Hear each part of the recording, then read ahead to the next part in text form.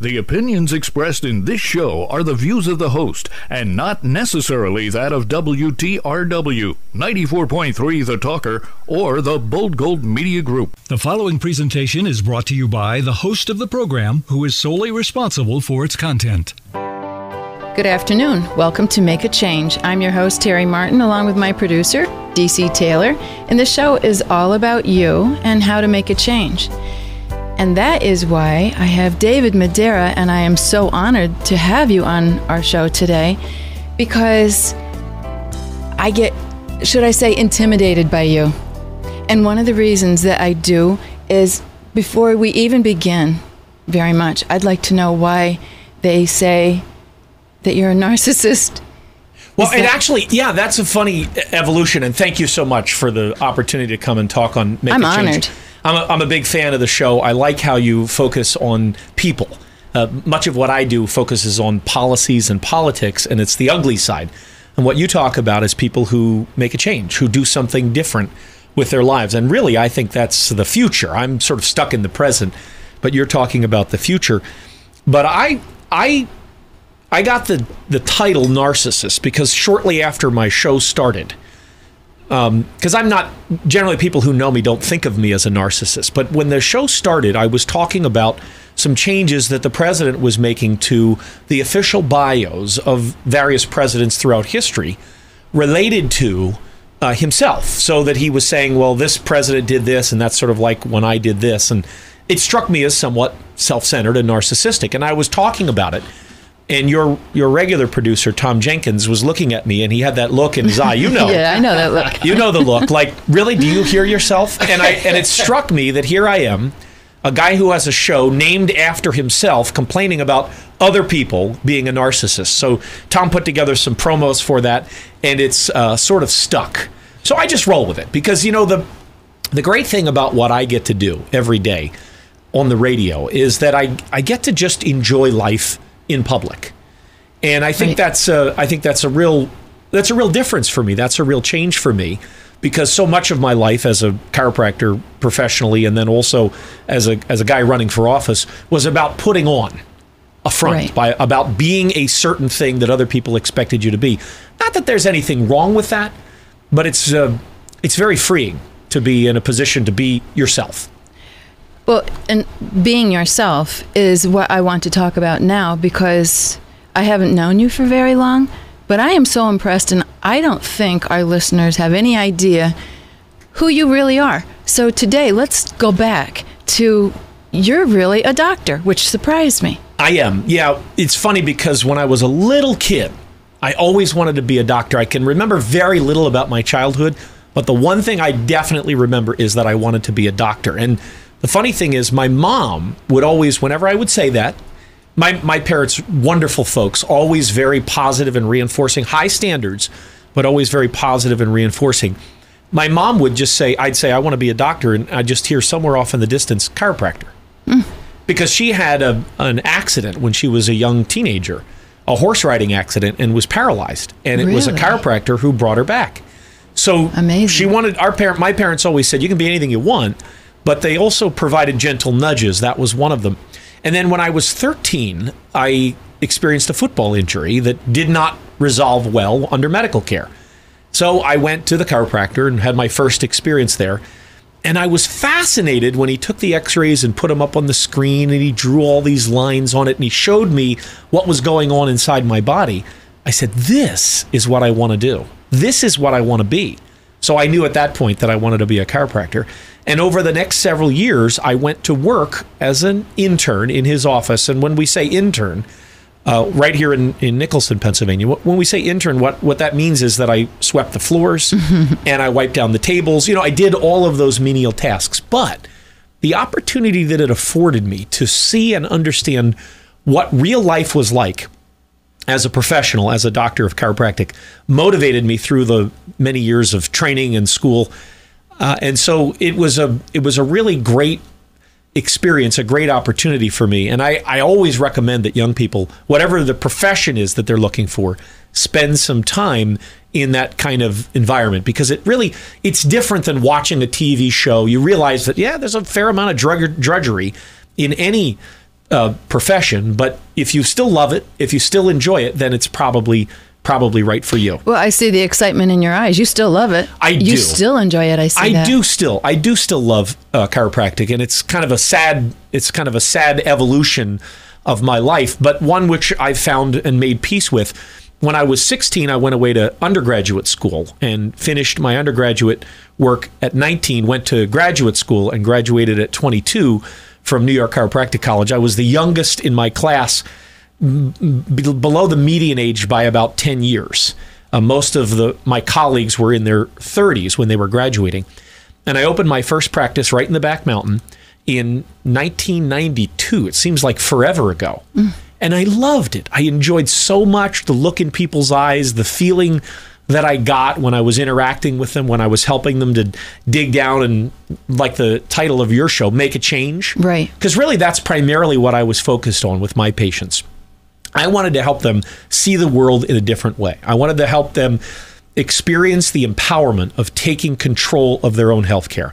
So whether that was food, whether that was exercise, whether that was posture, or even mental health and the state of mind, it was really important to me to connect with people. And so I set up my practice in a way that really engaged people, we got to spend a lot of time together. The problem with that was in 20 years, I never really figured out how to make it all that profitable. It was great fun and very rewarding, but I never really achieved any significant measure of financial success. Didn't matter, though, because I got out of it what I needed to get out of it. I don't think that's what people think. I think they think just because doctor is before your name, you're making all kinds of money. Of course. And, that's part of what I was talking about at the beginning of the show about, pretending to be something. That people have an image of you and you don't want to disrupt that image too much because it's important to the relationship.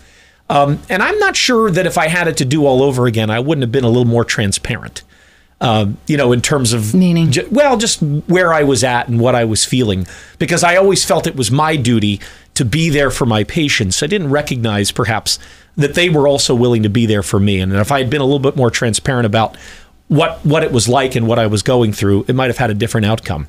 It also probably would have helped if I'd have focused on the financial aspect of it, which I never really did. But all in all, it was a terrific experience, and I miss it because it was a lot of fun. It was very rewarding to have a little old lady come in her 70s who put her arms up in the air and said, "My doctor told me I could never do this, in the waiting room, but you made it happen, Dr. Madeira." It was very rewarding, a lot of fun. Well, as soon as my 5 children were born, every time within the first 6 weeks, I brought them to a chiropractor. And from reading all about it my whole life, whether this is true or not, and I guess I won't put you on the spot, but they say if your blood is free flowing, and that's one of the things that the chiropractic does, so that it helps. In fact, I never even got their baby shots for any of them because I believed in chiropractic so much. So I'm saying, I'm just totally excited about it. And I do too. And it's something that's still very much a part of my life. I don't practice actively anymore, which is kind of a sad story because it came about as a result of changes in the industry. And I think it goes to some of the challenges we face as Americans, some of the things that I talk about every day on the radio show. The word doctor means teacher. Okay. And I always saw myself in that role. I always felt that it was my responsibility to help my patients learn more about themselves and about what they could do to change their lives, because I recognized that was incredibly empowering. Yes, I could help somebody who came in with back pain. I could get them out of pain pretty quickly with a couple of adjustments, maybe some therapies.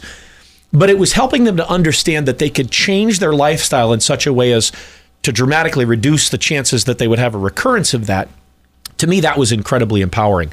And yes, like you, we've got 6 children, and all of them have never had shots, and they get regular chiropractic care, and they're healthy and robust because we're focused not just in terms of their chiropractic care, but their nutrition and their spiritual life in maximizing their potential by removing impediments, whether that's a subluxation or a bad diet or the wrong kind of thoughts, because as you well know, those kind of negative thoughts can take a person who's got a ton of potential and just grind them down until they just give up. They have no hope. So the sad part and the sad day that you decided to stop being a doctor, how did that come about? Well, what had happened was I was president of the State Chiropractic Association in the early 2000s. I had been actively involved here in the Wyoming Valley, founded the Wyoming Valley Chiropractor chapter. We did a lot of public good stuff, like we did poster contests and physical fitness contests, things like that, to bring the community together around healthcare. And some of my colleagues said, why don't you take the same things you're doing here and the things you're doing in politics, because I was always involved in politics, and take them to Harrisburg for the profession. And so I volunteered to serve on the board, and I joined the Chiropractic Association at the board level, and I began to see dysfunction at that level.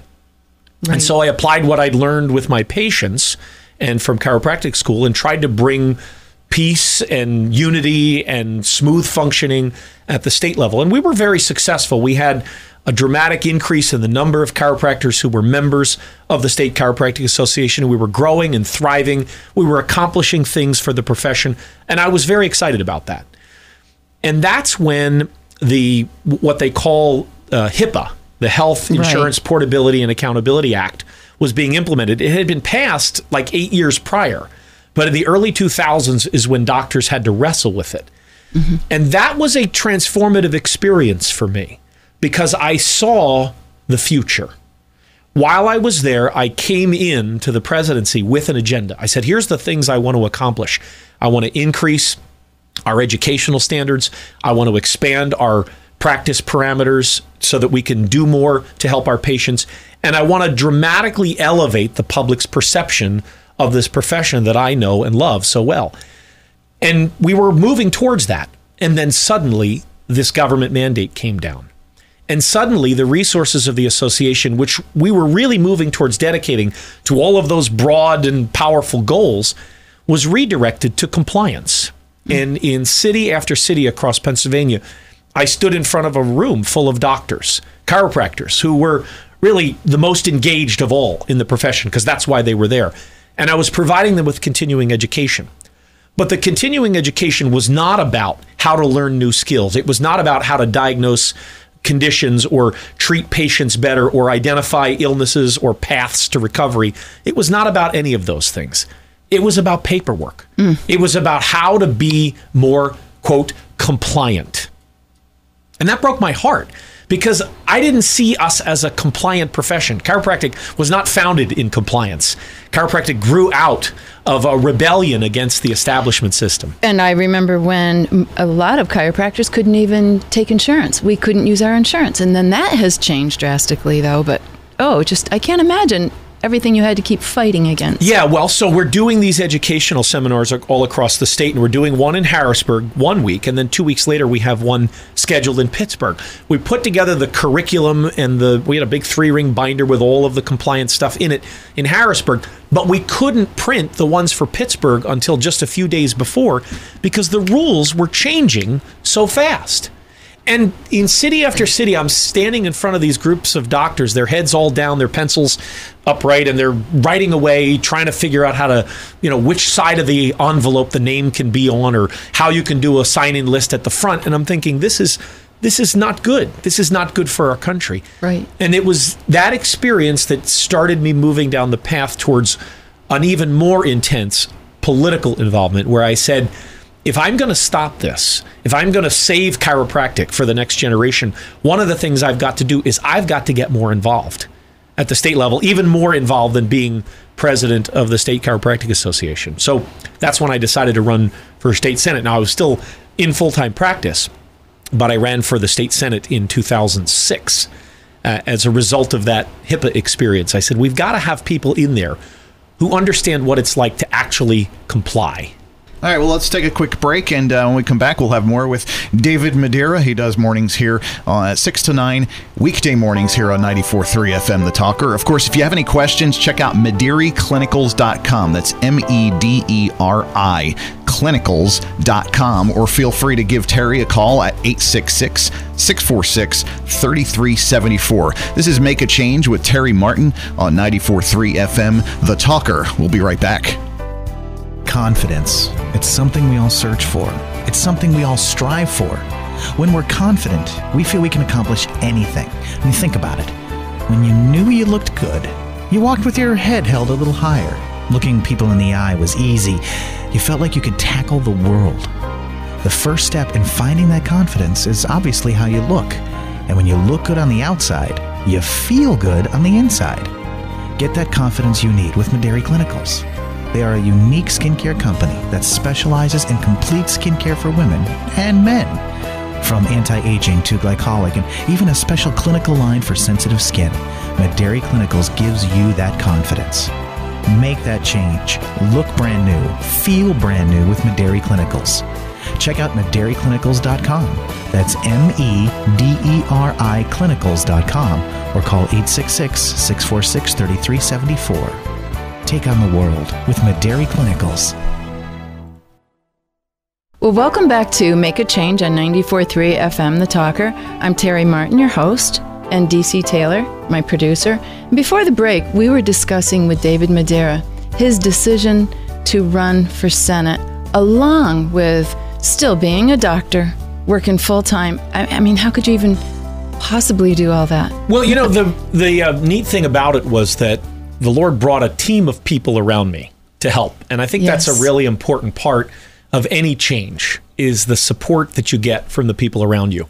I had made the decision as a result of prompting from my wife. We were sitting at an event in 2004, and we were celebrating the success of the profession.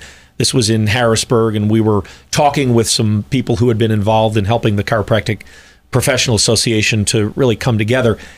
And former Lieutenant Governor Mark Singal said to me, "You should run for office sometime." And I laughed, and I said, "No, I've been in practice for 10 years, and I've accomplished, well, more than 10 years, and I've accomplished the things that I wanted to for the profession here. Now it's time for me to go back and to work on my practice and focus on my family." And my wife gave me a little elbow, which at first I interpreted to be, "Yeah, you got it right. No more volunteering." And she said, "No, I think you should reconsider. I think you should think about what he's saying." And I've learned over the years how important it is to listen to my wife. not to avoid nagging, but because my wife has, well, senses that I don't have. Mm-hmm. She's able to pick up on things that I don't pick up on. I'll be in a room, we'll be talking, we'll leave, and my wife will say, "I'm not sure that guy's a good guy," or "I'm not sure that lady is a good person." And I'll be like, "What? I didn't see anything." And then later on, I see it play out. So I've learned, it's taken me a long time, but I've learned to pay attention to my wife. So I began to scope it out and to begin to have some of the conversations, the early conversations about it. And I realized it was an uphill struggle, but an experience happened to me as I started to pursue this that led me to believe that this was the path that God wanted me to take. I was in Pike County, and I was visiting with one of many people that I was meeting with as I was sort of investigating this, doing my exploration of the concept. And I sat across the table from this elderly gentleman, probably in his early 70s. And for 45 minutes, he just grilled me with questions, tough policy questions, things that I hadn't necessarily even thought about. And so I was really under the firing squad. And I thought about 30 minutes into this, Terry, I said to myself, if I have to win every vote with this much effort, I'll never get elected, because here I was under this intense scrutiny. About 45 minutes into the conversation, he pulled out a binder. And in the front of the binder, right across the front of the binder, it said David Madeira for State Senate. He had been studying me, and he had put together a plan. He was a retired New Jersey state senator, and he'd put together a campaign plan for how I would win the election. And it really was an amazing experience, because the 45 minutes leading up to it was really intense. But I also knew from our conversation that this was a guy I could trust, because he was asking the same questions I would have asked if I was on the other side of the table of a candidate. And he said, I want to run your campaign. And I said, "Okay, tell me a little bit about yourself," because all I knew was that there was this guy who wanted to meet me. And he told me his story of making a change. He was working in the trucking industry. I love that. Making a change? Yes, he was working in the trucking industry, and the industry was under a lot of stress. and the unions were unwilling to make concessions. Management were unwilling to work out an agreement for this one facility in New Jersey. And he kept telling the workers, look, if you don't make a change, if you don't make a concession, the union isn't going to matter because the company is going to close this plant down. I've been at the administrative meetings. I've seen the tables. They're looking at this facility as a liability, not an asset. And the more you push for, the more likely you are to be out of a job. And he said they eventually did shut down the plant and all went home, and he had lost his job. But he decided that he wanted to make a change, and he ran for state senate successfully. He ran against the odds, strong conservative Republican in a very liberal Democrat district in Bergen County, New Jersey, and he won, to the surprise, to the shock, to the confoundment of everybody in the political scene. And I said, well, if there's anybody who can help me make a change, if there's anybody who can help me make a difference, this is the guy. And so we worked together, and he really taught me everything that I know about the practical application of day-to-day politics. So it wasn't just him, though. It was my wife's incredible support and a number of people who came around me and said, we believe in what you're doing. And I think that's really important in any change in your life, is to gather around you the people who will support you in that decision, because it's tough when you make a change. Now, I was running my practice full-time and running for office. I had a lot of lead time. I started well over a year in advance, so I was able to put the pieces together methodically. I didn't have much of a life. In fact, now that I think about it, I haven't had much of a life since 2005 when I decided to run.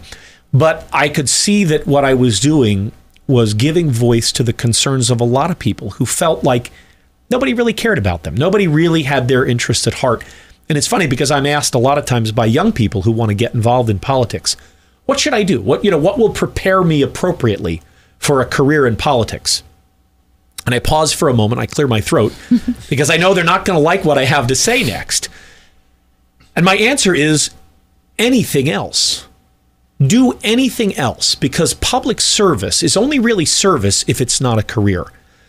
Public service is only really service if you have something that you bring to the table. And if your only life experience is going to college and coming home on the weekends to have mom do your laundry, you may not have the requisite experience to understand the impact of the policies that you're pursuing. You can take getting beat up. Yeah, that's right. It's going through losing everything, like my family did. It's going through the struggles of running a business, of trying to figure out how are we going to make payroll this month because the revenues just aren't there. People are holding off on paying. The economy's tight. And it's all those experiences that increase your sensitivity to what it is that regular people go through. So my advice to anybody who's thinking about, quote, getting involved in politics is do something else significant for 20 years. Make your life worth talking about, and then you'll have something to bring to the table. Then you'll be able to share that life with others. Yeah, I think you have to go through all kinds of defeats, just like I've had to do in Madeira. And sometimes you don't understand why all these things you feel like this black cloud is hanging over your head. But finally what I realized, that maybe it was even in the Bible when I was reading it the other day, was that it's just preparing you for something bigger than you could ever imagine that is going to be put before you that you're going to have to do. It will happen. No, that is so true. And I can see that in my life as I was practicing full-time and also running for state senate, and it was an uphill battle. There were 4 other candidates in the race, 3 of whom had far more political experience than I ever dreamed of. All of them had been successful at getting elected. They were popular among their constituents, and they had campaign backers and money and all the things that it takes to make a good campaign. I had none of that. But what I did have was a real deep and abiding passion for what I believed was the keys to making America great and the things that could make America great again. So it was the combination of this really awful experience at the Chiropractic Association and the connection of people around me who said, we want to help you. We think you've got the right ideas and we want to get behind you, that made that race possible. I lost, which was probably not all that devastating because nobody expected me to win anyway. So it was really more of a preparation. Not that we didn't give it our all and do our very best. I think anybody who runs for office at some level has to deceive themselves into believing they can win. That's an important part of the effort because the hours are long. I remember towards the end of that Senate race in May of 2006 that I was sleeping maybe 2-3 hours a night. I was working my practice full time. I was out campaigning, speaking, writing, talking, doing radio interviews, all the things that go into campaigning, traveling over 6 counties. And I remember feeling like this constant buzz in the back of my head and a sort of an inability to connect like with my actual surroundings because I was worried about the next thing. It was a weird experience. And I think it's an unfortunate but necessary part of running for politics is that at some point you're really pushed to your limit in the campaign process. And it's one of the reasons why I have a high regard for anybody who runs for office, regardless of their political philosophy or their background, because it is tough to run for office. Now, being in office, that's a different question. I haven't experienced that, so I don't have a lot of empathy for that. I feel that when you're going through all those hard times, like you say, it's all, I don't know if it's that God's watching you or people are watching you, but when you can handle that like it's a breeze, then I think that's when we get promoted to the next thing. And if we don't handle every situation in the right way, we don't get promoted. We get another chance. And that's what happened to me. I got another chance to run in 2008. I considered running. And that's when I made the decision to leave the profession because I found... The chiropractic. Yeah. In 2008, I was thinking about running for U.S. Congress at the time. I'd run already in 6 of the 14 counties that were encompassed. So I had some background. When I went to meet people, it wasn't, who are you? It was, oh, you're the guy who came in second in that 5-way race. I liked this or that. So, I had some credibility that it wasn't a graduate degree, but it was at least an undergraduate degree in politics that gave me an opportunity to move on. And I saw more and more that the problems that I got involved with in 2006, the reasons that I got involved in the race, were even more important. And so in 2008, I thought about running, wound up, though, finding another candidate who was also making a change in his life and was willing to get involved and step up, and somebody I agreed with. And I thought, oh, this is an interesting opportunity because now I have a different question that I have to answer. I have to answer the question, is this about me? Or is this about the things I believe in? Because I could have gotten in the race. I mean, anybody can get in any race, and I knew how to do it. I knew the game much better than the guy that I would have been running against. But I had to ask myself the question, is this about the agenda that I want to advance? Because he shares my agenda. Or is it about me? And that was an interesting internal discussion as I worked through and figured out, all right, he's actually got some built-in advantages I don't have, namely finances. And he's going to pursue the same agenda I am, at least I believe that. Is this the right time for me to be in a supportive role? And so I took a supportive role in his campaign, and at the same time retired. That was a big step. Yeah, it was a real internal struggle because I had to figure out, why am I in this? Am I in this for all the reasons I say when I'm on the campaign trail? That, I just want to make the world a better place and serve my community. Or did I want the power? Did I want the ring, as J.R.R. Tolkien describes in Lord of the Rings? Did I want that ability to control? And so I think relinquishing that was an important part of my development as well. So about that same time, so you decide not to run again, and you decide at that time to let go of being a chiropractor. Yes, also. I knew that I could not do both effectively. I had run the state Senate race in 2006. I already knew what that looked like.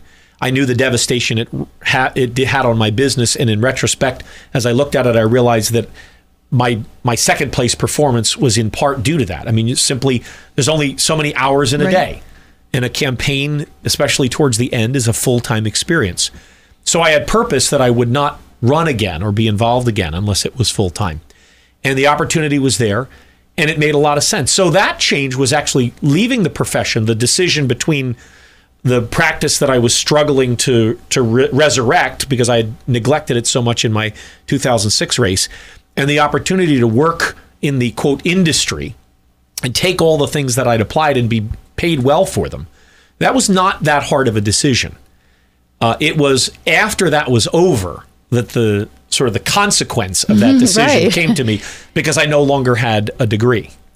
And so I was faced with another one of those change moments where I had to say, all right, do I go back into this profession or do I continue to pursue this consulting that I was doing?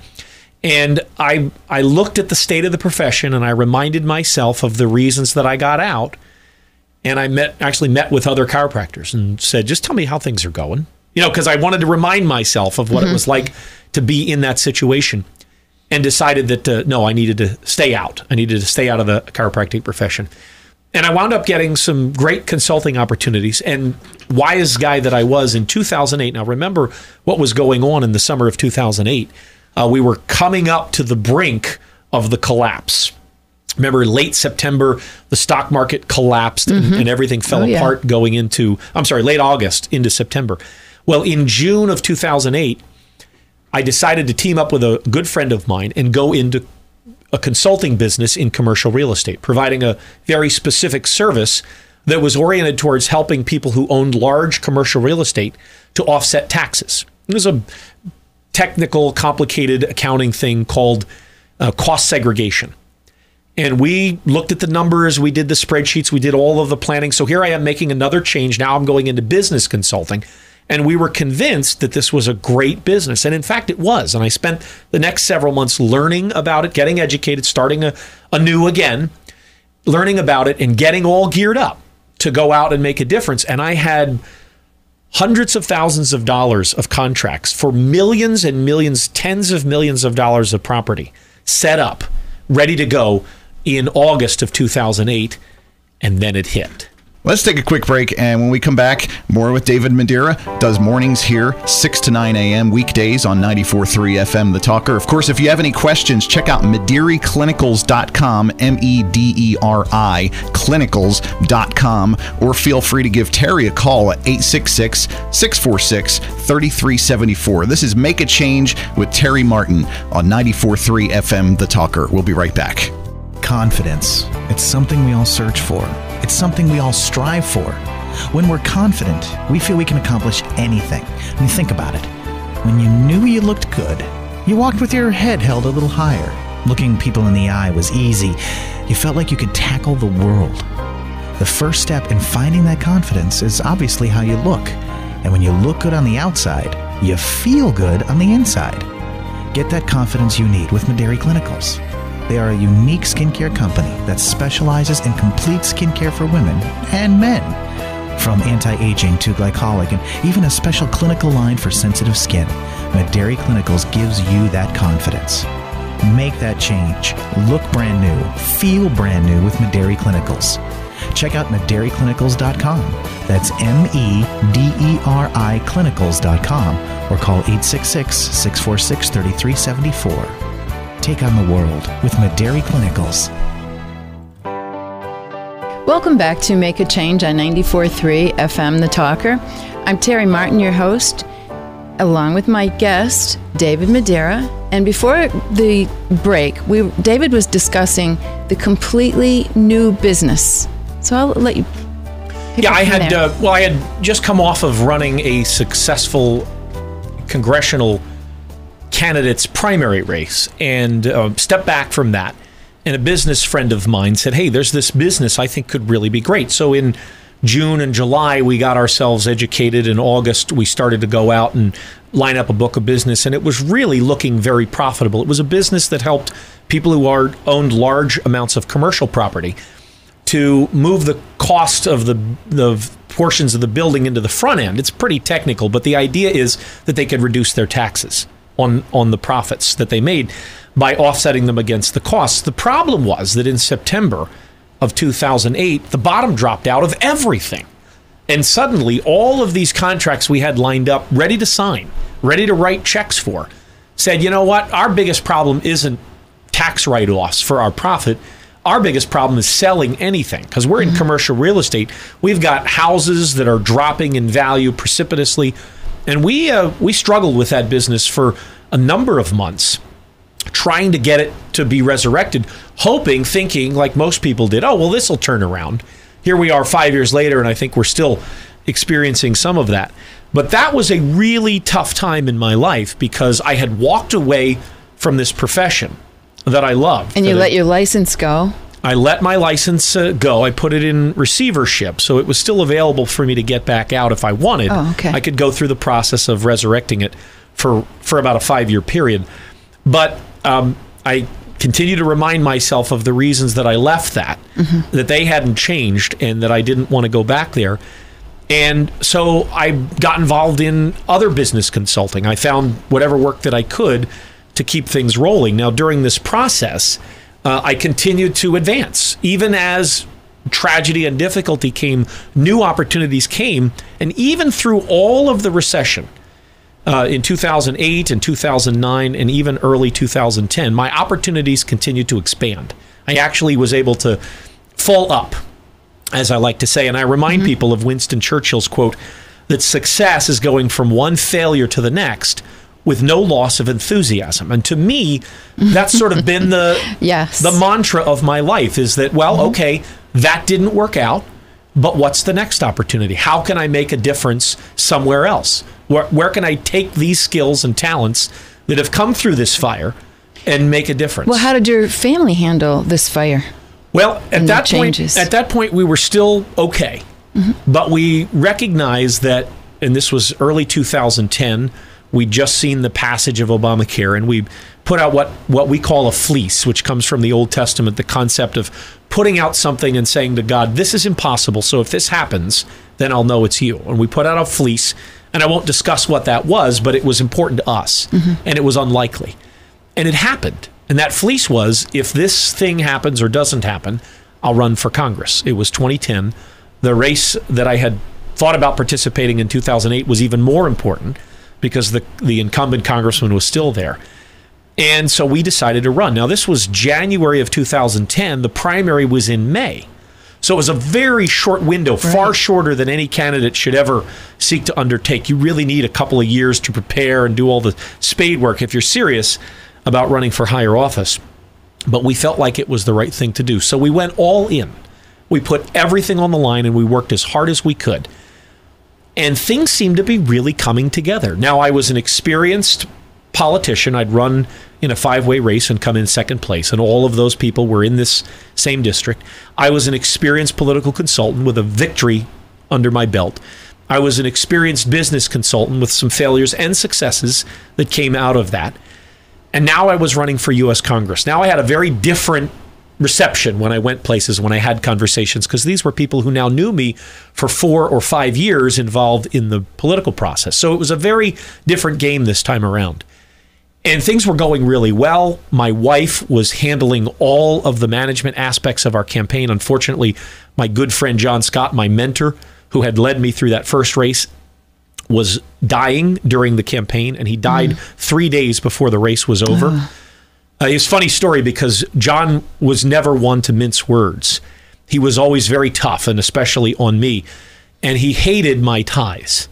He said they were, because I wore kids' ties. I wore Veggie Tales ties and fun ties.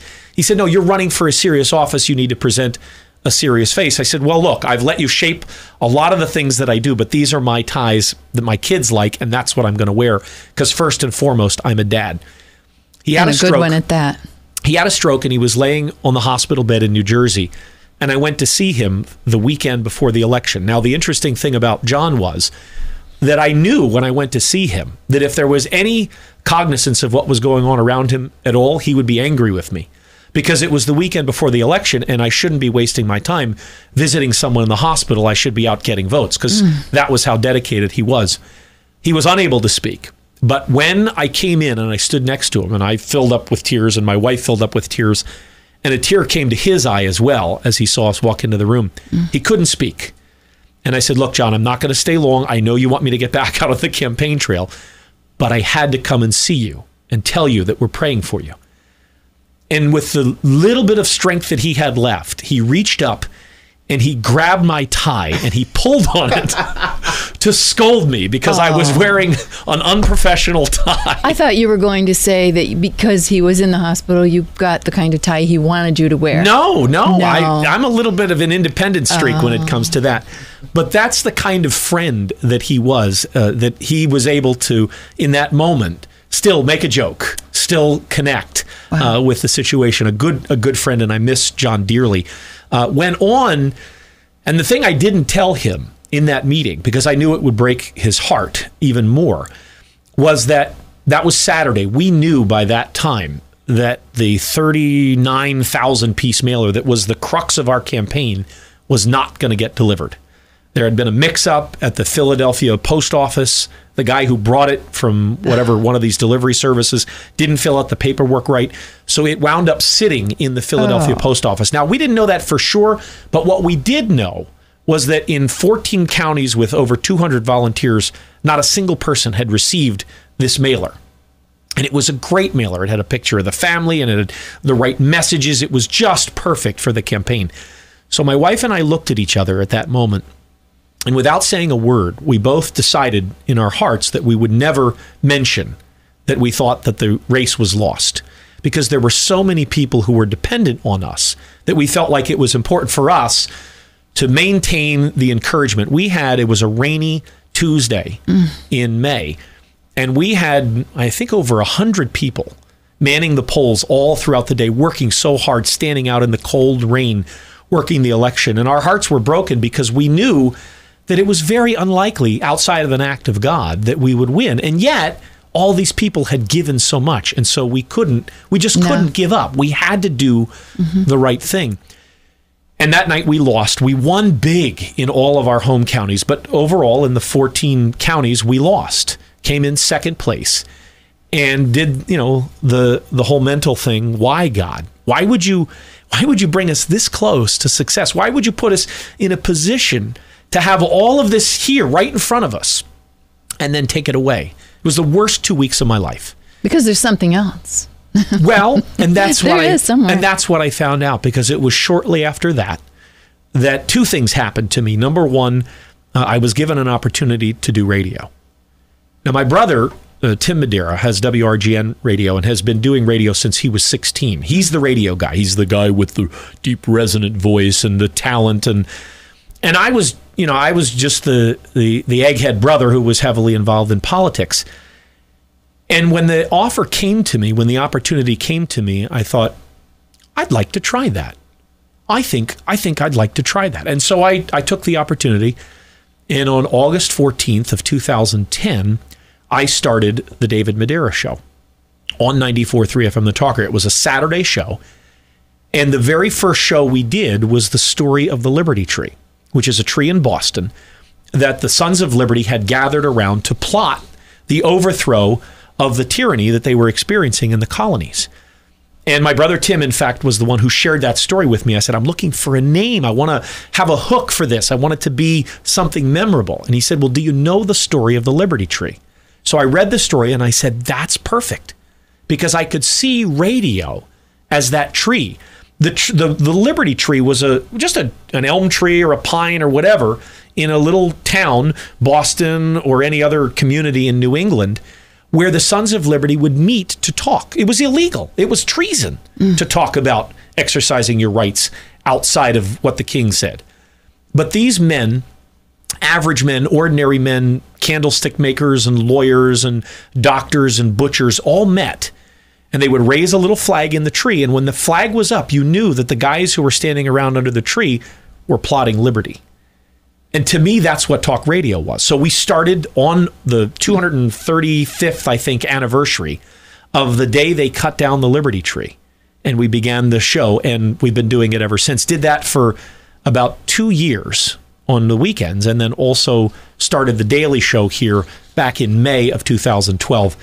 And I jokingly say that I think I may have found what I want to do with the rest of my life. I've changed careers. When you grow up. Yeah, I've changed careers, 6, 7 times in the last 5 years, because that's what necessity forced on us. One of the challenges that No, it was a training that you needed in each one of those. Indeed it was. So none of them were mistakes. Yeah, one of the challenges that we faced shortly after I started the weekend show was that I had no income. I had walked away from all of my business opportunities to run for Congress.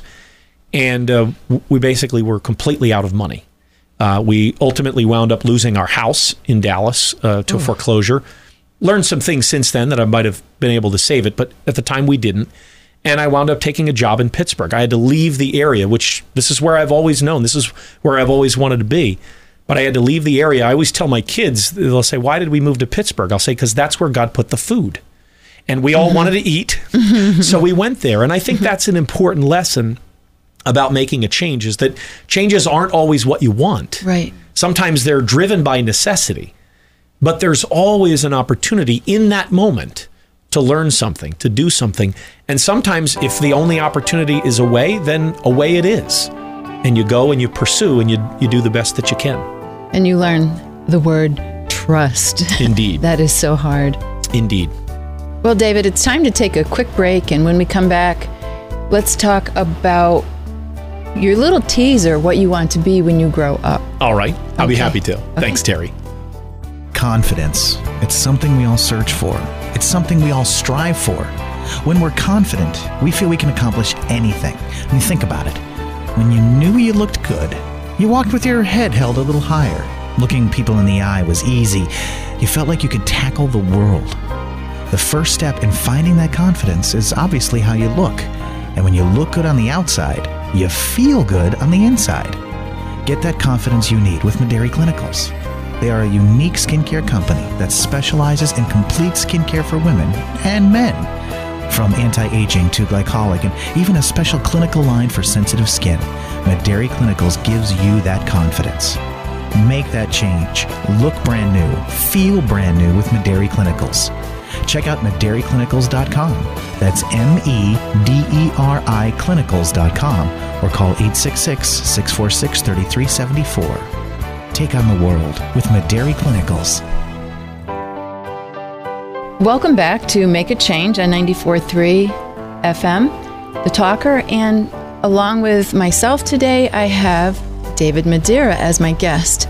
And before the break, we were discussing what David wants to be when he grows up.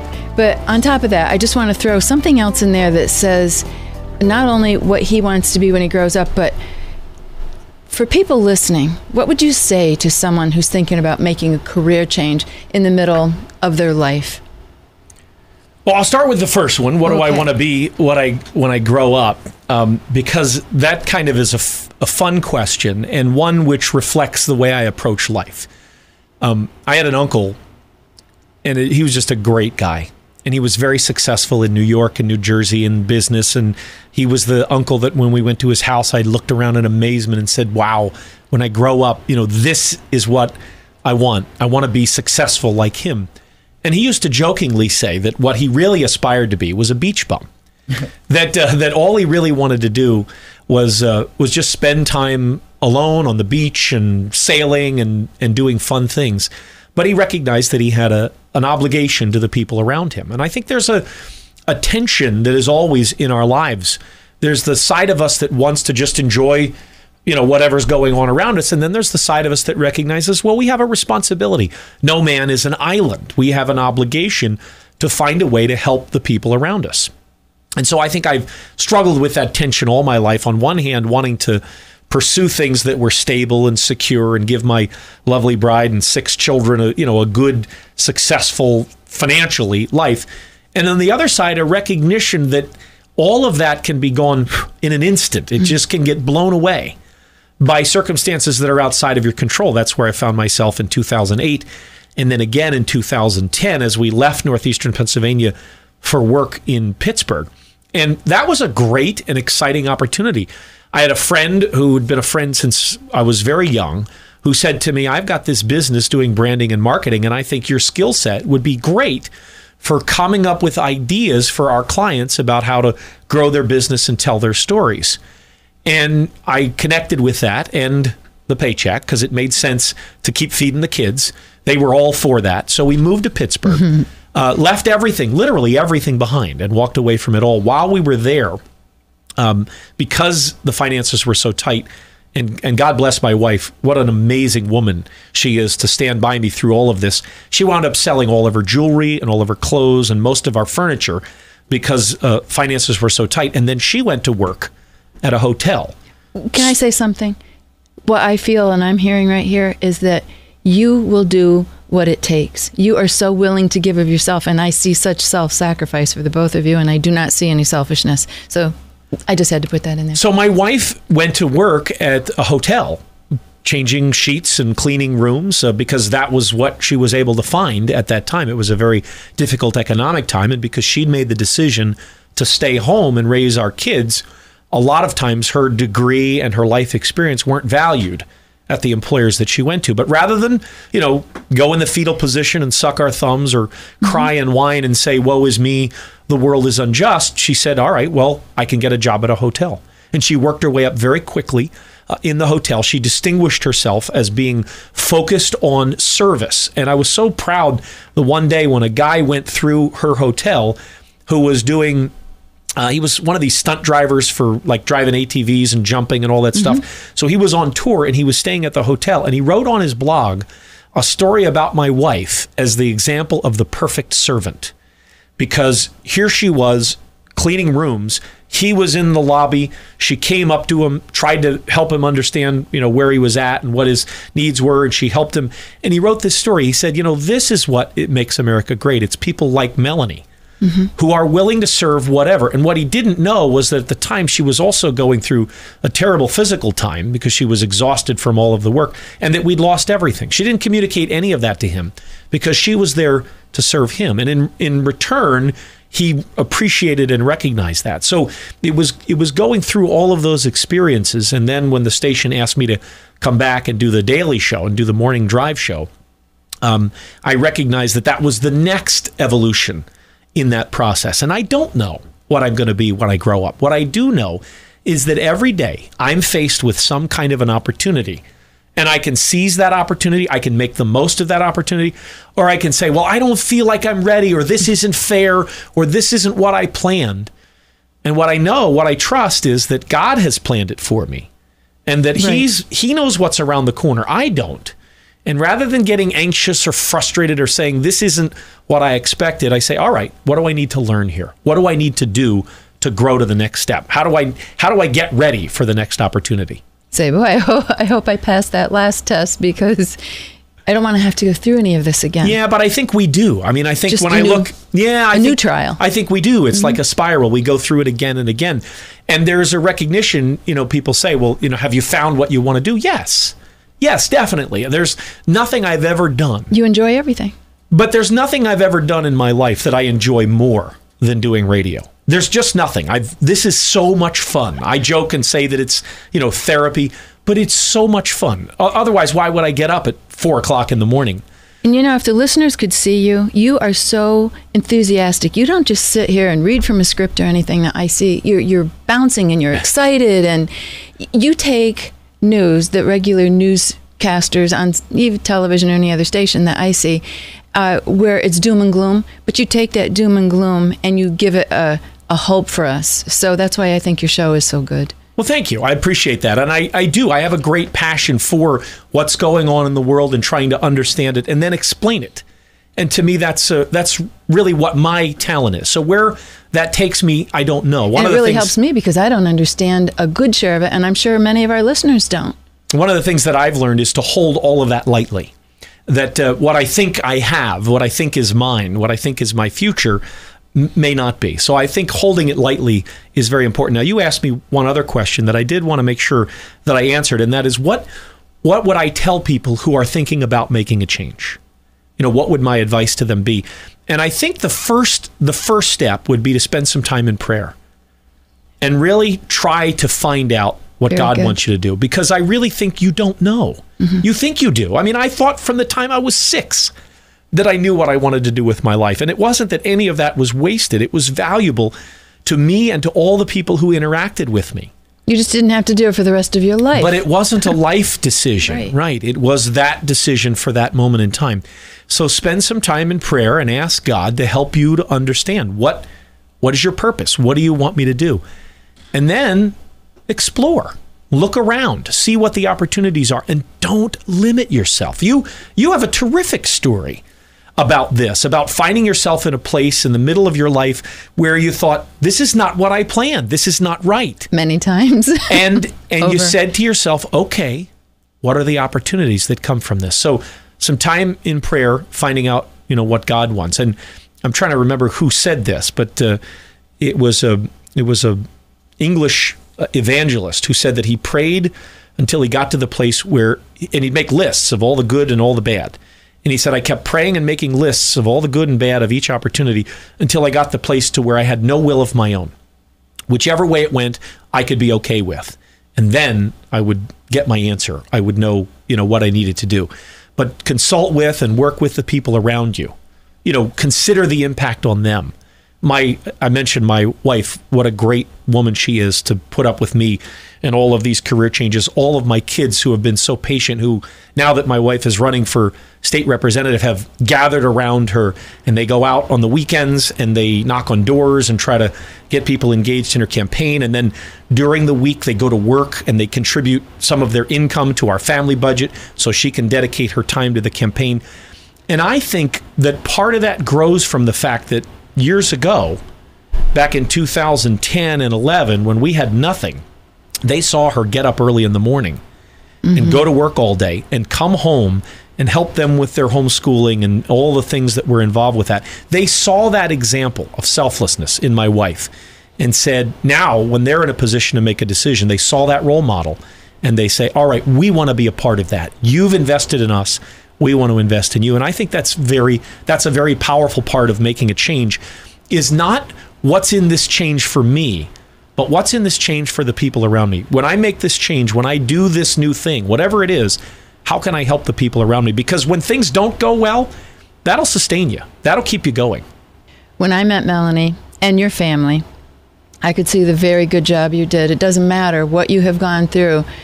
I mean, it does matter, but not in the way that your children have suffered in any way. They have not. If anything, I think they were the best examples that they could have ever had, because they are wonderful. They're remarkable. I just can't believe, not that I'm trying to make you feel good, but to take 6 children and put them at this dinner that I was at with your wife and her whole situation that she's in for running, they were so well behaved. And when they stood up to speak, it just was amazing. Yeah. So it doesn't matter to me in life, our families and memories and the good things that our children become is everything. So that is already your biggest success story that I've seen. Well, thank you. They are. I do consider, and my wife as well, we consider our children to be our most important investment. And you can see it. And we really have always worked really hard. When we got married, we made the decision not to raise good kids, but to raise good adults. We recognize that every step that we take along the way has to be looked at in terms of that longer term thing. Where are they responsible? Do they understand their role in the community? Are they willing to step up to the plate when that's needed? Are they willing to put themselves second and help others? And all of that really is a big part of being prepared for change. Because you know what? It's a dangerous world, and we don't know what's going to be around the corner. All this stuff in the Middle East and ISIS and terrorism in our southern border, it's a scary time. Mm-hmm. And what we're going to need in the next 10 years is young people who have instilled in them values that were given to them by their parents, who lived those values, not just pursuing the next opportunity, but pursuing it in a way that considered everybody's needs. And they're going to be what I think is going to be referred to many years hence as the greatest generation, our kids. Because if we've prepared them properly, they'll step up and they'll solve the problems that we didn't. Well, their politeness is what very much shocked me, because as they were walking around the room, it isn't that mother and father could follow them around, make sure that they said everything right and that they were just the best behaved, but they were. And the way that they spoke was just amazing. And I'm not the only one that was sitting there saying, look at the good job that you have done with your children. Well, that's mostly my wife. I was working most of the time. Well, she was working too. So I think she was working, you were doing, you both just did such a good job. Indeed. Thank you. But David, I very much appreciate you coming on the show this week and trying to help people make a change, because I think many people might hear you on the show and just think your life has been smooth sailing, all easy stuff. Yeah. And you're just showing people that don't be afraid to make a change. Indeed. And it's your journey. It's don't be afraid to just step out there, right or wrong. Just start stepping out there and doing something. But that's it for the show this week on Make a Change. And Again, I just want to thank you for joining us today. I'm Terry Martin, and any questions you may have, feel free to call me at 866-646-3374 or check out MadeiraClinicals.com for more information. Talk to you again next time on 94.3 FM The Talker. And have a great weekend, and thanks for listening. Thank you, David.